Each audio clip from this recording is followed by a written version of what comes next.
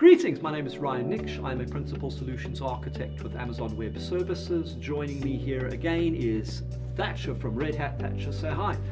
Hi, I'm Thatcher. I'm a Managed OpenShift Black Belt with Red Hat. It's my job to help customers figure out how to transition from legacy on-premises OpenShift to a managed service in the cloud. Right, you said legacy, so that ties in very nice and neatly with my problem today. For the last 8 years, I've been talking to customers. Everybody has this desire for greater agility, to move faster. They're modernizing their businesses. One piece of that modernization is moving towards adopting a container solution, changing their development strategy, and then they move their workloads into that environment. It's typically OpenShift. Nowadays, it's modernizing to a more managed approach. So managed OpenShift on AWS, it's the Red Hat OpenShift service on AWS called ROSA. But then customers come to me and they take that next step of evolution. Right. How do I take native AWS services, so the AWS services that are built from the ground up to be scalable, resilient, secure, and managed for me, and how do I take advantage of those to complement the workloads I already have in OpenShift? And automatically I'm thinking things like databases, queuing mechanisms, right. NoSQL environments. Yeah, Dynamo, even S3. Here's the spanner in the works, the one thing that everybody's asking for. How do I do that without needing to context switch between something like OpenShift and an AWS console? How do I stop logging in and out of different environments? How do Having to contact maybe a second team that's responsible Correct. for provisioning those things. Yeah, reducing the friction for getting, for adopting those cloud-native services. It's that age-old, how do I take that shift to the left and really enable app owners that are using OpenShift? And there are some industry buzzwords in here I will concede. Okay. Well, let's start by drawing ourselves a notional ROSA cluster. Okay, so this is managed OpenShift. It's OpenShift. Only difference is you've got a Red Hat SRE team managing. It's low drama OpenShift. And we would typically got a app team. This is a group of developers, maybe some operator admins interacting with that OpenShift cluster, or the CI/CD process around it. They're doing deployments. They're deploying the products they're building or products that they support. They're typically interacting with either Kubernetes directly, or they're using some sort of manifest file that they are pushing into that OpenShift environment. One way to do this would have this person go into an AWS console, stand up an AWS service, RDS as an example, then come back to OpenShift and create services and bindings, and it's a very clunky stitching together. Maybe after a little bit they write themselves some bash scripts where they run against the AWS CLI to do it. It's still not, there's still a lot of friction there. So there is an approach for this that keeps the developer entirely interacting with ROSA through the control plane. And what I'm going to go ahead and do here is just draw the Kubernetes API as a piece of this, because of course that's kind of the core of OpenShift.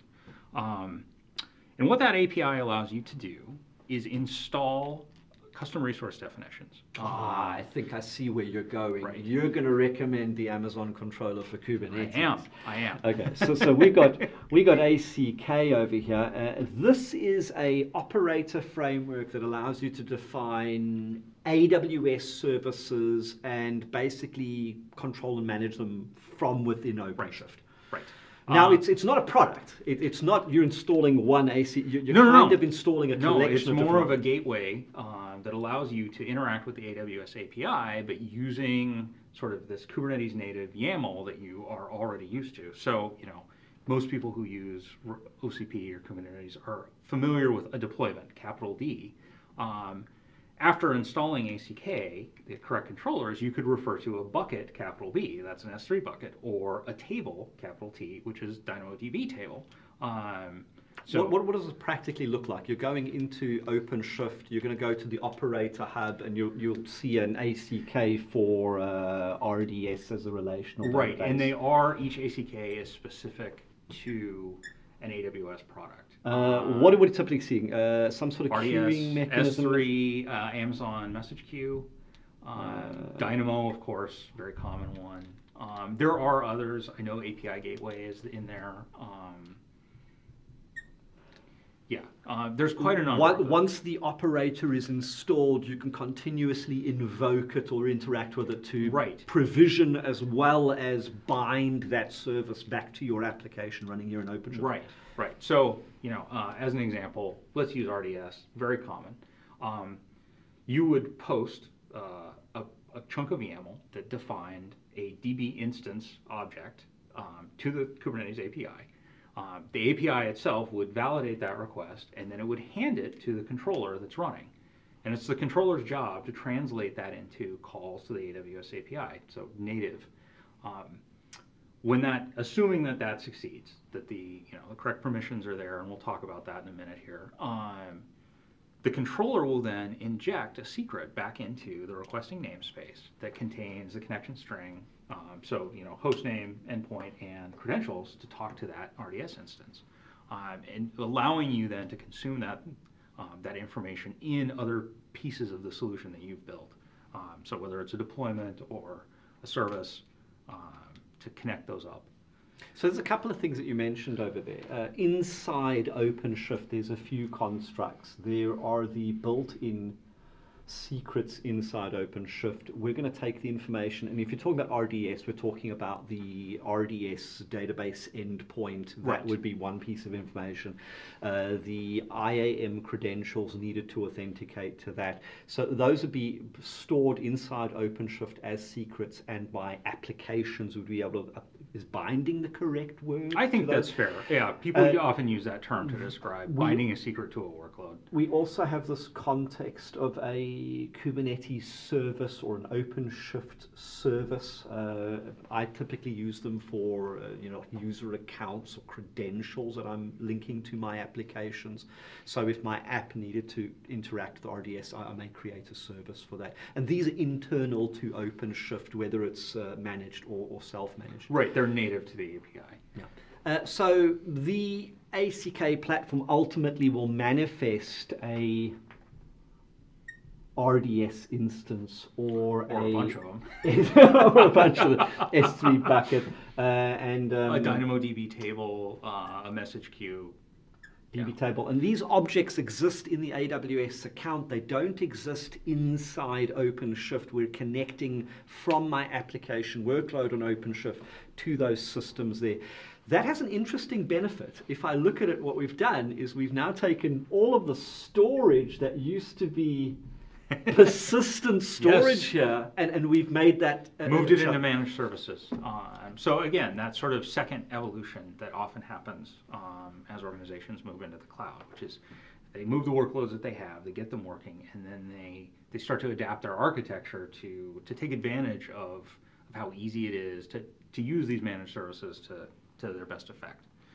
Very recently, well, not very recently, ROSA had something called --STS, where we can use the secure token service from AWS to get least privilege as well as temporary credentials, so credential cycling. Right, more like a managed credential rather than a long-lived that username and recently password has been updated to ACK as well. And it works. So we now have STS capabilities on each. So the ACK operator for RDS now gets a policy specific to that RDS. So again, least privilege, and we get that credential rotation, really taking the benefit of what managed OpenShift has had for a little while now and bringing that into each of these operators. And I think as we see more and more operators being created, whether for AWS services or for other components of OpenShift, we're going to continue to see that least privilege, that temporary credential cycling. Making it so less and less is required from a security perspective. Worth noting too that the policies to be attached to each of these ACK instances, each of these has its own little GitHub repo, and there's documentation in there. One of the things in that documentation that's required to be there is an example policy to get you started. If you do want to, adopt ACK and start using it.